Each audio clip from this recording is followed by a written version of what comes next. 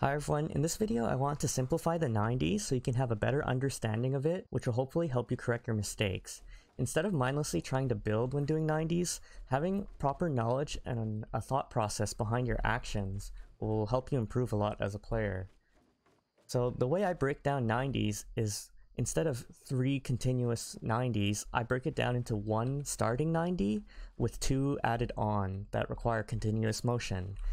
Because with your first starting 90, you have the time to place your initial walls at the lower part of your ramp when you're doing your run up. So because you have this time, you're not required to be doing anything else. So at the start of your first 90, you already have time to place your walls, and then it simply just requires a jump, a floor, and a ramp. Your goal with your starting 90 is to land as high as you can at the corner with your crosshair placed at a downward angle looking towards the middle left part of your wall. You want to be cognizant of your crosshair placement because it's how you remain consistent, and this crosshair placement will help you connect your 90s in a more smooth and consistent manner. And a common mistake I see people do is they have their crosshair here, which puts it at a very awkward angle to do their 90, and they'll misplace and have their ramps facing outwards and other stuff. So since you have time with your first starting 90, it really places a lot less mental stress on you to do 3 continuous motions. So you can understand that with your first one, you have time to spare and you're not having to do things consecutively. So once you land your first 90 and your crosshair is placed there, all it is just moving your crosshair a few millimeters up and towards the right. You can see that you can already place a wall, and if you let out your floor, you'll see that the floor is in a perfect position to place, as well as the ramp. So because of that crosshair placement, everything you need for your next 90s is already there.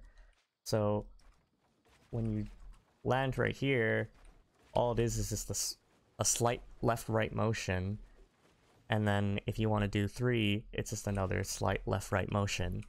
So by starting your 90s with proper crosshair placement and understanding that you have time to set things up, you're going to be placed in a position where you're not going to mess up. So if I do it again, I'm landing here at the same spot. So when I'm connecting, I'm barely moving my mouse, and since I'm cognizant of my crosshair placement, it's really preventing me from making a lot of mistakes, and in reality it's keeping the triple 90 extremely simple. And this helps by fixing a lot of common mistakes of losing your momentum when bumping into the walls, like these walls. And the trick is, with proper crosshair placement, it's always facing towards the right. So you're kind of moving up these walls in a diagonal direction towards the right, and with the goal in mind that you're not supposed to touch the walls that your left side is facing. So as I'm connecting 90s, right, my crosshair is always moving to the right, and that allows my body to never touch the walls and to lose momentum.